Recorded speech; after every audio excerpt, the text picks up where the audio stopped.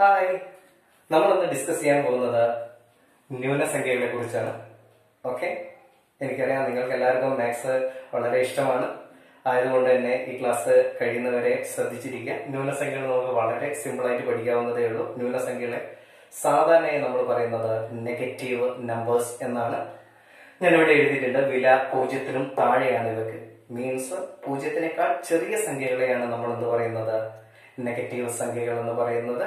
Examples -1, -2, -3 അങ്ങനെ പോകുന്നു. അങ്ങനെ നിരവധി നെഗറ്റീവ് സംഖ്യകൾ നമുക്ക് എഴുതാം. ഏറ്റവും വലിയ നെഗറ്റീവ് പൂർണ്ണസംഖ്യ ഏതെന്ന് ചോദിച്ചാൽ ഏറ്റവും വലിയ നെഗറ്റീവ് പൂർണ്ണസംഖ്യ ഏതെന്ന് ചോദിച്ചാൽ അതിനൊരൊറ്റ ഉത്തരമേ ഉള്ളൂ, അത് -1 ആണ്. എന്നാൽ ഏറ്റവും ചെറിയ നെഗറ്റീവ് പൂർണ്ണസംഖ്യ ചോദിച്ചാൽ നമുക്ക് ഉത്തരം പറയാൻ പറ്റില്ല. അതിന്റെ കാരണം നിങ്ങൾക്ക് എല്ലാവർക്കും അറിയാം, നെഗറ്റീവ് നമ്പേഴ്സ് ഒരിക്കലും എണ്ണിയാൽ തീരില്ല. അതിന്റെ എണ്ണം അനന്തമാണ്. മനസ്സിലായല്ലോ? ഓക്കെ, ഇനി നമ്മൾ പറയാൻ പോകുന്നത് ന്യൂനസംഖ്യകളുടെ അടിസ്ഥാന ക്രിയകൾ. ന്യൂനസംഖ്യകൾ മീൻസ് പൂർണ്ണമായും ന്യൂനമല്ല, അതിൽ ന്യൂനവും അതിസംഖ്യകളും. അതിസംഖ്യ മീൻസ് പോസിറ്റീവ് സംഖ്യകളും ഉണ്ട്. അത്തരത്തിലുള്ള ക്രിയകളാണ് നമ്മൾ പോകുന്നത്. അതിലെ അടിസ്ഥാന ക്രിയകൾ, ഇത്തരം നമ്പറുകളിലെ അടിസ്ഥാന ക്രിയകൾ ഏതെല്ലാമാണ്? അടിസ്ഥാന ക്രിയകൾ കണക്കിൽ 4 അടിസ്ഥാന ക്രിയകളാണുള്ളത്. കൂട്ടൽ, കുറയ്ക്കൽ, ഗുണിക്കൽ, ഹരിക്കൽ. നമ്മൾ പഠിച്ചിട്ടുണ്ട്. Addition, subtraction, multiplication, division. ഇവയാണ് എന്തെന്ന് പറയുന്നത്, അടിസ്ഥാന ക്രിയകൾ എന്ന് പറയുന്നത്. Okay, fine. നമ്മൾ ആദ്യം പറയാൻ പോകുന്നത് ഗുണനവും ഹരണമാണ്. ഇപ്പൊ തന്നെ നിങ്ങൾ കൺഫ്യൂഷൻ ഉണ്ടോ? കാരണം നമ്മൾ സാധാരണ കൂട്ടലും കുറയ്ക്കലും പഠിച്ചിട്ടില്ലേ ഗുണിക്കലും ഹരിക്കലും പഠിക്കുക. എന്തുകൊണ്ട് ഇവിടെ നമ്മൾ ഗുണനവും ഹരണവും ആദ്യം തന്നെ പറയുന്നത്? Very simple. ഞാൻ പറയുന്നത് ഒരിക്കലും ഒരു കണക്കിന്റെ ചിട്ടാവട്ടങ്ങൾക്ക് ഒതുങ്ങിയല്ല മാത്സ് പഠിപ്പിക്കുന്നത്. പകരം എന്റേതായിട്ടുള്ള കുറഞ്ഞ ടെക്നിക്കുകൾ ഉപയോഗിച്ചിട്ടാണ് വളരെ സിമ്പിൾ ആയിട്ട് നമുക്ക് ന്യൂനസംഖ്യകളുടെ 4 അടിസ്ഥാന ക്രിയകൾ പഠിക്കാം. അതിനുവേണ്ടി ഞാൻ ആദ്യം നിങ്ങളെ പരിചയപ്പെടുത്തുന്നു ഗുണനവും ഹരണവും. എന്താണ് ഗുണനവും ഹരണവും? വളരെ സിമ്പിൾ. ഞാൻ ഇവിടെ പറയാൻ പോകുന്ന കൂട്ടലും കുറയ്ക്കലും, അഡീഷനും സബ്ട്രാക്ഷനും ഞാൻ പറയാൻ പോകുന്നത് ഗുണനത്തിന്റെയും ഹരണത്തിന്റെയും അടിസ്ഥാനത്തിലാണ്. ആയതിനാൽ നമുക്ക് ആദ്യം ഡിസ്കസ് ചെയ്യാം ഗുണനവും ഹരണവും. എന്റെ 2 നിയമങ്ങൾ, അല്ലെങ്കിൽ മാത്സിലെ 2 നിയമങ്ങളാണിത്. രണ്ട് സംഖ്യകൾ ഗുണിക്കുമ്പോഴും ഹരിക്കുമ്പോഴും, 2 സംഖ്യകൾ ഗുണിക്കുമ്പോഴും ഹരിക്കുമ്പോഴും ഉള്ള നിയമം. എന്താണ് അവിടുത്തെ നിയമം? ആ 2 സംഖ്യകൾക്കും ഒരേ ചിഹ്നമാണുള്ളതെങ്കിൽ അവിടെ പോസിറ്റീവാണ് ഉത്തരത്തിന് ഇടേണ്ടത്. നമ്മൾ എടുക്കുന്ന ക്രിയ ചെയ്യുന്ന 2 സംഖ്യകൾക്കും ഒരേ ചിഹ്നമാണുള്ളതെങ്കിൽ, എന്ത് ക്രിയ ചെയ്യുമ്പോൾ? ഗുണിക്കുകയും ഹരിക്കുകയും ചെയ്യുമ്പോൾ. 2 സംഖ്യകൾ ഗുണിക്കുകയും ഹരിക്കുകയും ചെയ്യുമ്പോൾ അതിന് ഒരേ ചിഹ്നമാണുള്ളതെങ്കിൽ ഉത്തരത്തിൽ നമ്മൾ പോസിറ്റീവ് ഇടണം. എന്നാൽ നമ്മൾ എടുത്തിട്ടുള്ള 2 സംഖ്യകൾക്ക് 2 വ്യത്യസ്ത ചിഹ്നമാണെങ്കിൽ വളരെ സിമ്പിൾ, ഉത്തരത്തിൽ എന്തിടണം? നെഗറ്റീവ് ഇടണം. ഒരു എക്സാമ്പിൾ കണ്ടാൽ പെട്ടെന്ന് മനസ്സിലാവില്ല. ഒരുപാട് എക്സാമ്പിൾസ് ഉണ്ട്, നമുക്കൊന്ന് പരിചയപ്പെടാം. -2 ഇൻറ്റു -3. -2 ഗുണിക്കണം -3. ഇതിനു മുമ്പേ ഒരു കാര്യം കൂടെ പറയട്ടെ. ഗുണനത്തിനും ഹരണത്തിനും ഒരൊറ്റ നിയമമേ ഉള്ളൂ. അത് ഇതാണ് നിയമം. എവിടെ? ന്യൂനസംഖ്യകളിൽ വരുന്നതിൽ. ഓക്കെ, -2 ഗുണിക്കണം -3. ഇവിടെ നോക്കുക, 2ന്റെ ചിഹ്നം മൈനസ്, 3ന്റെ ചിഹ്നവും മൈനസ്. 2ന്റെ ചിഹ്നം മൈനസ്, 3ന്റെ ചിഹ്നവും മൈനസ്. രണ്ടിനും ഒരേ ചിഹ്നമാണല്ലോ ഉള്ളത്. ഓക്കെ, 2നും ഒരേ ചിഹ്നമാകുമ്പോൾ ഉത്തരത്തിൽ ഞാൻ എന്തിട്ടു? പോസിറ്റീവ് ഇട്ടു. പക്ഷെ പോസിറ്റീവ് കാണുന്നില്ല. എവിടെ പോയി പോസിറ്റീവ് ചിഹ്നം ഇടേണ്ട ആവശ്യമില്ല. ചിഹ്നം ഇട്ടിട്ടില്ലെങ്കിലും അതിന്റെ അർത്ഥം അതെന്താണ്? പോസിറ്റീവ് ആണെന്നാണ്. ആയതുകൊണ്ട് -2ഉം -3ഉം രണ്ടിനും ഒരേ ചിഹ്നം. ഉത്തരത്തിൽ എന്ത് വന്നു? പ്ലസ് വന്നു. -2 ഗുണിക്കണം 3. ഇത് നെഗറ്റീവാണ്, ഇത് പോസിറ്റീവാണ്. -2 നെഗറ്റീവ് 2ഉം പോസിറ്റീവ് 3ഉം തമ്മിൽ ഗുണിക്കുമ്പോൾ, വ്യത്യസ്ത ചിഹ്നങ്ങൾ തമ്മിൽ ഗുണിക്കുമ്പോൾ ഉത്തരത്തിൽ ഞാൻ എന്തിട്ടു? -ഇട്ടു. -6. 3 ഗുണിക്കണം 4. 3 പോസിറ്റീവാണ്, 4 നെഗറ്റീവാണ്. 1 പോസിറ്റീവ് സംഖ്യ, 1 നെഗറ്റീവ് സംഖ്യ. 2 വ്യത്യസ്ത ചിഹ്നങ്ങൾ തമ്മിൽ ഗുണിക്കുമ്പോൾ നെഗറ്റീവ് ഇടണം. ഇതാ നെഗറ്റീവ് ഇട്ടു. 4, 3, 12. ഓക്കെ, ഹരണത്തിലേക്ക് കിടക്കാം. -3, -3ഉം -6 2 വ്യത്യസ്ത സംഖ്യകൾ ഹരിക്കുന്നത് -6ഉം -3ഉം വെച്ചിട്ടാണ്. -6 ഹരിക്കണം -3, -6 ഹരിക്കണം -3. ഓക്കെ, രണ്ടിനും ഒരേ ചിഹ്നം കണ്ടോ? 6ന്റെ ചിഹ്നം മൈനസ്, 3ന്റെ ചിഹ്നം മൈനസ്. ഒരേ ചിഹ്നങ്ങൾ ഹരിക്കുമ്പോഴും നമ്മൾ എന്തിടണം? ഉത്തരത്തിൽ പോസിറ്റീവ് ഇടണം. ഇതാ പോസിറ്റീവ് ഇട്ടിട്ടില്ലെങ്കിലും അതിന്റെ അർത്ഥം പോസിറ്റീവ് എന്നാണ്. ഇനി നിങ്ങൾക്ക് വേണമെങ്കിൽ ഇവിടെ പോസിറ്റീവ് എന്ന് എഴുതിയാലോ പ്രശ്നവും ഇല്ല. ഇവിടെ വേണം നിങ്ങൾക്ക് എന്ത് എഴുതാം, പോസിറ്റീവ് എന്ന് എഴുതാം. ഓക്കെ, -6 -3 ഒരേ ചിഹ്നങ്ങൾ തമ്മിൽ ഹരിക്കുമ്പോൾ ഉത്തരത്തിൽ പോസിറ്റീവ്. 6നെ 3 കൊണ്ട് ഹരിച്ചാൽ ഉത്തരം 2, ചിഹ്നം പോസിറ്റീവ്. -6 ഹരിക്കണം 3, ഇതിന്റെ ചിഹ്നം നെഗറ്റീവ്. ഇതിന് ചിഹ്നമില്ലെങ്കിൽ അർത്ഥം പോസിറ്റീവ്. ഒരു നെഗറ്റീവ് സംഖ്യയും ഒരു പോസിറ്റീവ് സംഖ്യയും തമ്മിൽ ഹരിക്കുമ്പോൾ, വ്യത്യസ്ത ചിഹ്നങ്ങളുള്ള സംഖ്യകൾ തമ്മിൽ ഹരിക്കുമ്പോൾ ഉത്തരത്തിൽ എന്ത് വരണം, മൈനസ് വരണം. 6നെ 3 കൊണ്ട് ഹരിച്ചാൽ 2. ഓക്കെ, 6 ഹരിക്കണം -3, ഇത് പോസിറ്റീവ് ആണ്, ഇത് നെഗറ്റീവ് ആണ്. 6 പോസിറ്റീവ് 3 നെഗറ്റീവ്, വ്യത്യസ്ത ചിഹ്നങ്ങൾ ഹരിക്കുമ്പോൾ ഉത്തരത്തിൽ എന്തിടണം, നെഗറ്റീവ് ഇടണം. ഉത്തരം എത്ര വന്നു, -2. മനസ്സിലായോ? സംശയമുണ്ടോ? എനിക്ക് തോന്നുന്നു ഇത് വളരെ സിമ്പിൾ ആയിട്ടുള്ള ടെക്നിക്കാണ്. ലോകത്തുള്ള ഏത് 2 സംഖ്യകൾ തമ്മിൽ ഗുണിക്കുമ്പോഴും ഹരിക്കുമ്പോഴും നിങ്ങൾക്ക് ഈ ചിഹ്നം ഉപയോഗിക്കാം. ആ ഉത്തരങ്ങൾ എന്തുമാകട്ടെ, മീൻസ് ഞാൻ പറഞ്ഞത് ഇത്തരത്തിലുള്ള നമ്പറുകൾ എന്തുമാവട്ടെ, ആ നമ്പറുകൾ നിങ്ങൾക്ക് എഴുതാം. പകരം ഞാൻ ചിഹ്നത്തിനെ പറ്റിയിട്ടാണ് പറയുന്നത്. ഓക്കെ, അപ്പൊ നമ്മൾ പഠിക്കേണ്ട ഇത്ര മാത്രമേ ഉള്ളൂ. 2 സംഖ്യകൾ തമ്മിൽ ഗുണിക്കുമ്പോഴും ഹരിക്കുമ്പോഴും ഒരേ ചിഹ്നമാണ് വരുന്നതെങ്കിൽ പോസിറ്റീവും, വ്യത്യസ്ത ചിഹ്നമാണ് വരുന്നതെങ്കിൽ നെഗറ്റീവും. Okay, thank you. Hi, basic മാത്സിലേക്ക് ഏവർക്കും സ്വാഗതം. കഴിഞ്ഞ ക്ലാസ്സിൽ നമ്മൾ ഡിസ്കസ് ചെയ്തത് ന്യൂനസംഖ്യയുടെ ഹരണവും ഗുണനവുമാണ് കഴിഞ്ഞ ക്ലാസ്സിൽ ഡിസ്കസ് ചെയ്തത്. എന്നാൽ ഇന്ന് നമ്മൾ ഡിസ്കസ് ചെയ്യാൻ പോകുന്നു അതേ ന്യൂനസംഖ്യയുടെ സങ്കലനവും വ്യവകലനവും. ഓക്കെ, റെഡിയല്ലേ? നിങ്ങൾ സദാ പഠിച്ച 8ാം ക്ലാസ്സിൽ പഠിച്ച ന്യൂനസംഖ്യയിൽ നിന്നും തികച്ചും വ്യത്യസ്തമായിട്ടുള്ള ഒരു ടെക്നിക്കാണ് ഇത്. പുതിയ ടെക്നിക് ഒന്നുമല്ല, പഴയ ടെക്നിക്കാണ്. എനിക്ക് പണ്ടേയുള്ള ഏതോ അധ്യാപകൻ പറഞ്ഞു തന്നു, അത് ഞാൻ നിങ്ങൾക്ക് പറഞ്ഞു തരുന്നതെന്ന് മാത്രം. ഓക്കെ, വളരെ സിമ്പിൾ ആയിട്ടുള്ള ടെക്നിക്കാണ്. ഏതാൾക്കും എങ്ങനെ ന്യൂനസംഖ്യകൾ കൂട്ടാൻ കുറയ്ക്കാം എന്നുള്ളത് അറിയാം. സങ്കലനം വ്യവകലനം എന്ന് പറഞ്ഞാൽ കൂട്ടലും കുറയ്ക്കലും കേട്ടോ, നമ്മുടെ അഡീഷനും സബ്ട്രാക്ഷനുമാണ്. Okay, fine. നോക്കാം. -2 ഞാൻ ഇവിടെ എഴുതിയ കണ്ടോ, നമ്പറിന് മുൻപേ, അതായത് സംഖ്യക്ക് മുന്നേ ചിഹ്നം. എപ്പോഴും നമ്മൾ അങ്ങനെയാണ്. 2ന്റെ ചിഹ്നം എന്താ ഇവിടെ, നെഗറ്റീവ്. 3ന്റെ ചിഹ്നം എന്താ ഇവിടെ, നെഗറ്റീവ്. 5ന്റെ ചിഹ്നം എന്താ ഇവിടെ, പോസിറ്റീവ്. 4ന്റെ ചിഹ്നം എന്താ ഇവിടെ, പോസിറ്റീവ്. കണ്ടോ, സംഖ്യക്ക് മുൻപേ ചിഹ്നം. അപ്പൊ ഈ ചിഹ്നത്തിന്റെ അടിസ്ഥാനത്തിൽ -2നെ നമുക്ക് എങ്ങനെ വിളിക്കാം? നിങ്ങൾ ചിന്തിച്ചു നോക്കൂ. ഒരു നെഗറ്റീവ് കാര്യം എന്ന് പറയുന്നത് എന്തോ സങ്കടമുള്ള അല്ലെങ്കിൽ ഒരു നഷ്ടമുള്ള കാര്യമാണ്. എന്നാൽ പോസിറ്റീവ് എന്ന് പറഞ്ഞാൽ നമുക്ക് എന്തോ കിട്ടാനുള്ള ഒരു സന്തോഷമുള്ള കാര്യമാണ്. ശരിയാണോ? ആ രീതിയിൽ നമ്പറിനെ ചിന്തിച്ചാല് -2 നമ്മൾ ആർക്കോ കൊടുക്കാനുണ്ട്. റെഡി? -3 നമ്മൾ ആർക്കോ കൊടുക്കാനുണ്ട്, സങ്കടമാണ്. എന്നാൽ 5 +5 ആണ്, മീൻസ് 5 നമുക്ക് കിട്ടാനുണ്ട്. കാരണം ഇതിന്റെ ചിഹ്നം എന്താണ്, പോസിറ്റീവ് ആണ്. പോസിറ്റീവ് ആണെങ്കിൽ കിട്ടാൻ. ഓക്കെ, ഇവിടെ ചിഹ്നമില്ല, പക്ഷെ 4 എന്ന് എഴുതിയാൽ ഇതിന്റെ അർത്ഥം പോസിറ്റീവ് 4 ആണ്. അതിന്റെ അർത്ഥം എന്താണ്, 4 കിട്ടാനുണ്ട്. വളരെ സിമ്പിൾ. നെഗറ്റീവ് സംഖ്യക്ക് മുൻപേ വന്നാൽ കൊടുക്കാൻ, പോസിറ്റീവ് സംഖ്യക്ക് മുൻപേ വന്നാൽ കിട്ടാൻ. നെഗറ്റീവ് കൊടുക്കാൻ, പോസിറ്റീവ് കിട്ടാൻ. എവിടെ? ന്യൂനസംഖ്യകളിൽ. ന്യൂനസംഖ്യകളുടെ സങ്കലനം വ്യവകലനം അഡീഷൻ സബ്ട്രാക്ഷൻ പഠിക്കുമ്പോഴാണ് നിയമം. ഓക്കെ, ഞാനത് എഴുതി വെച്ചു. നെഗറ്റീവ് കണ്ടാൽ കൊടുക്കാൻ എന്ന് ചിന്തിക്കണം, പോസിറ്റീവ് കണ്ടാൽ കിട്ടാൻ എന്ന് ചിന്തിക്കണം. സിമ്പിൾ. ഓക്കെ, ഇനി നമ്മൾ നോക്കുക. കുറച്ച് പ്രോബ്ലംസിലൂടെയാണ് നമ്മൾ കടന്നു പോകാൻ പോകുന്നത്. ഇവിടെ എഴുതിയിട്ടുള്ളത് -10 + 20. ശ്രദ്ധിക്കുക, -10 + 20. നമ്മൾ ഇങ്ങനെ സംഖ്യകളെ ചിന്തിക്കണം, ഈ രീതിയിൽ ചിന്തിക്കണം.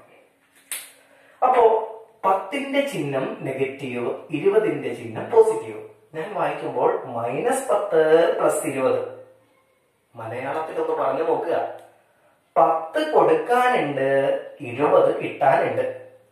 10ന്റെ ചിഹ്നം നെഗറ്റീവ്, കൊടുക്കാൻ. 20ന്റെ ചിഹ്നം പോസിറ്റീവ്, കിട്ടാൻ. 10 കൊടുക്കാൻ, 20 കിട്ടാൻ. നമ്മുടെ മലയാളികള് കിട്ടുകയാണോ കൊടുക്കുകയാണോ ആദ്യം ചെയ്യാം? വളരെ സിമ്പിൾ. കിട്ടാനുള്ളത് ആദ്യം വാങ്ങിയെടുക്കും. അപ്പം ഇവിടെ 20 രൂപ ആരെടുത്തുന്നോ കിട്ടാനുണ്ട്. എല്ലാവരും പോയി 20 രൂപ ആ കിട്ടാനുള്ള ആളെടുത്തുനിന്നും വാങ്ങിയെടുക്കുക.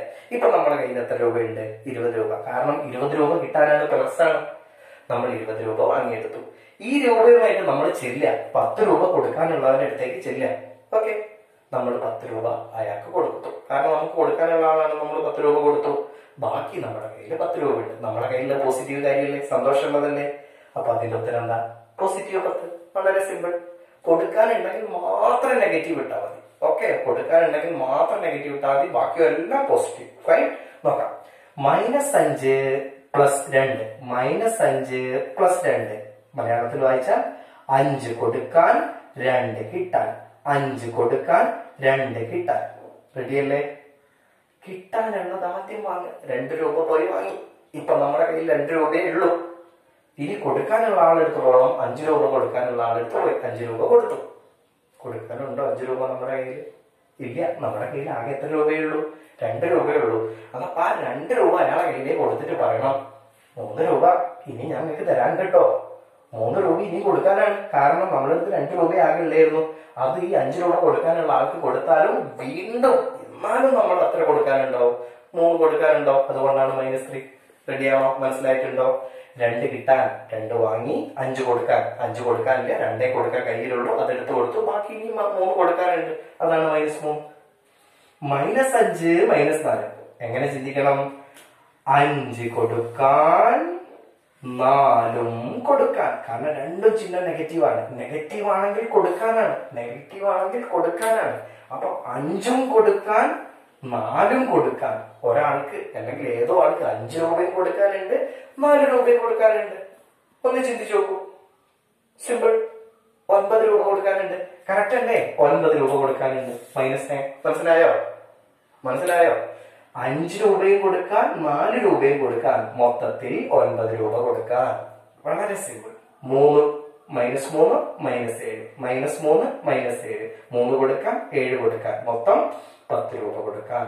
5 -0 വെറും 5 എന്ന് പറഞ്ഞാൽ +5 എന്നാണ് അർത്ഥം അല്ലേ? +5 എന്ന് പറഞ്ഞാൽ ആരെടുത്തുന്നു 5 കിട്ടാനുണ്ട്, 5 വാങ്ങിക്കൊണ്ടുവന്നു, കിട്ടാനുള്ള 5 വാങ്ങിക്കൊണ്ടുവന്നു.